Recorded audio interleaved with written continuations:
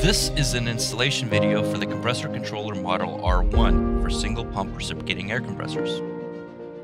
The standard compressor controller R1 kit ships with the following items: the compressor controller model R1, a digital pressure sensor with a 1/8 NPT male thread, an environmental temperature and humidity sensor, a pump temperature sensor, a 12-volt DC 1 amp power supply with an input of 110 to 220 volts AC, a buzzer, and an AC rocker switch. For this installation, we're using the compressor controller revision 1. While it looks a little bit different than revision 2 and 3, it has the same functionality, feature set, and sensors of the other versions. The compressor controller installation can be broken down into two parts. Part 1 is the enclosure, and Part 2 is external valves and sensors. Before you begin though, you need to make certain that the power to the air compressor is disconnected and the tank is completely depressurized.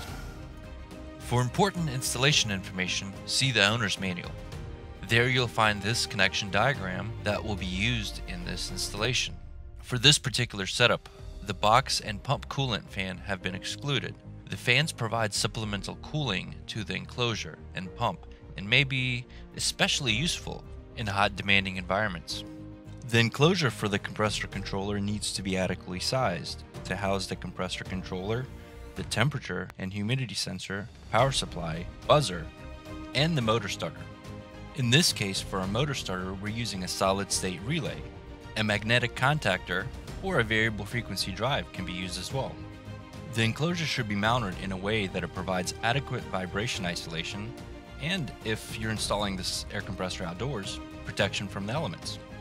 Once an appropriate enclosure is selected, openings need to be cut to house the compressor controller, buzzer, and temperature and humidity sensors.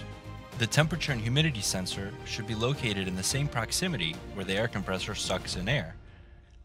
After the openings have been created, the components can be mounted. Now we can connect the enclosure components to the compressor controller. Connecting these generally follows a rule of thumb that the red wires are connected to the connector with a plus mark, the black wires are connected to the connector with a negative mark, and the other colored wires connected to the signal connector, denoted with an arrow. When locating the correct connector, it may be helpful to count the connectors to ensure that they match the intended connector label. We are now connecting the temperature and humidity sensor. To do this, we will insert the wire and tighten the screw with a flathead screwdriver. Each connection should be checked that it's seated tightly by gently tugging on the wire once it's connected. We can now connect the buzzer by wiring the red to the plus connector and black wire to the minus connector. Next, we will connect the power supply to the compressor controller. If you have not already mounted it to the enclosure, now is a good time. It's mounted to the enclosure with 2 screws or rivets. This is where the power supply DC connections are connected.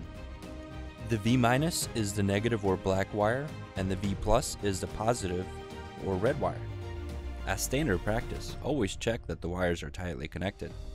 In this configuration, the DC power supply is as well wired to the compressor A run normally closed relay, meaning that once the relay is closed, it will create a current path to the solid-state relay, engaging it and starting the compressor pump. This diagram shows how normally closed and normally open relays function. The compressor controller is equipped with both types of relays.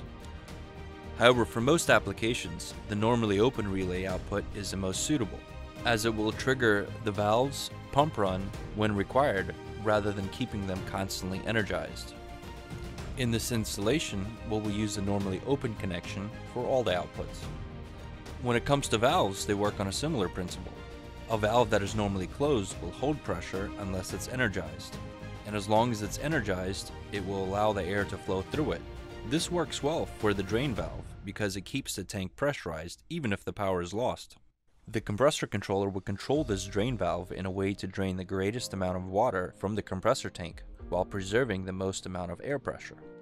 This is done automatically and with varying frequency and duration, largely based on environmental factors and how the compressor is used.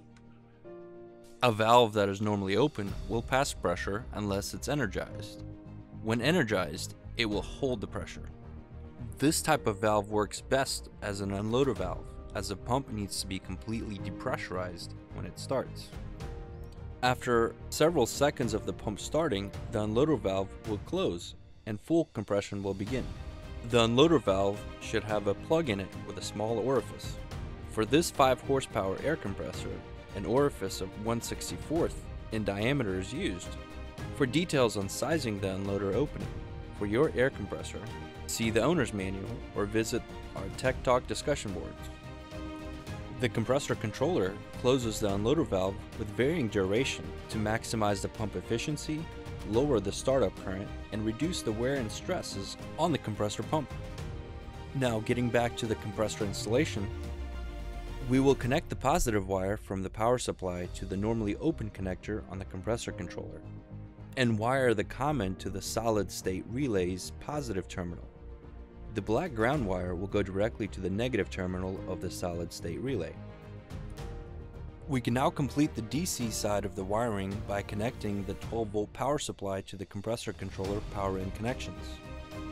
Moving on to the AC side of this installation, we will wire in the ground, neutral, and hot wires to the power supply. As both the drain and vent valves operate on 110 volts AC, we will split the hot line that goes to the power supply and connect it to the common connector on the compressor controller for both the vent and drain connections.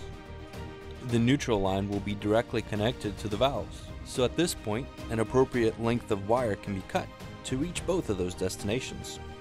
And now we can connect the wire to a normally open connection on the compressor controller for both the unloader and drain valves. We will run these wires together with the neutral wires to the valves in an appropriate conduit and connect the wires to the valves. Once the valves are connected, you can wire in the optional power rocker switch serially to the input of the power supply. This will allow you to turn the compressor controller on and off. Next, you want to connect the solid state relay to the motor and wire it to power. To complete the AC wiring, a good rule of thumb is to use a fused current limiter and a contactor. Power to the compressor should always be connected through a disconnect switch. You should check that the power configuration is compliant to applicable electrical codes and consult with a licensed professional if you're not sure of what you're doing. After the wiring is completed, the pressure sensor can be installed on the compressor. On this compressor, we're adding it to the side of the T connector where the pressure gauge is located. Once the pressure sensor is installed, we can plug in the harness and connect it to the compressor controller's pressure sensor connection. The last step in setting up the compressor controller is connecting the pump temperature sensor. The sensor should be connected to the closest bolts where the pump meets the pump housing. On this compressor, any one of these 4 bolts will do. We'll unscrew the bolt and fit the temperature sensor much like a washer and tighten the bolt. On some air compressors, this bolt may be larger than the opening of the pump temperature sensor. Simply take a drill and drill out a hole that will sufficiently fit the bolt. Afterwards, it may be a good idea to file the surface of the pump temperature sensor to get rid of any burrs. A good rule of thumb is to make certain that the area right underneath the bolt where the temperature sensor is mounted is cleaned and any paint is removed and thermally conductive grease added to ensure that the pump temperature sensor makes the best thermal connection to the pump. This sensor, when connected to the compressor controller, measures the performance of the pump and provides valuable feedback. We have now finished setting up the compressor controller and it's ready for its initial run. See the owner's manual for more detailed steps and explanations about installing, starting, and using the compressor controller for single and double pump air compressors, and connecting multiple air compressors together to form an intelligent air network, or what we call Compressor City. You may find that the Tech Talk discussion boards is a good place to ask questions and see other installations of the compressor controller. If you're interested in learning more about intelligent control systems manufactured by SAM Controllers, subscribe to the SAM Controller or the Compressor Controller YouTube channel for more videos and tutorials.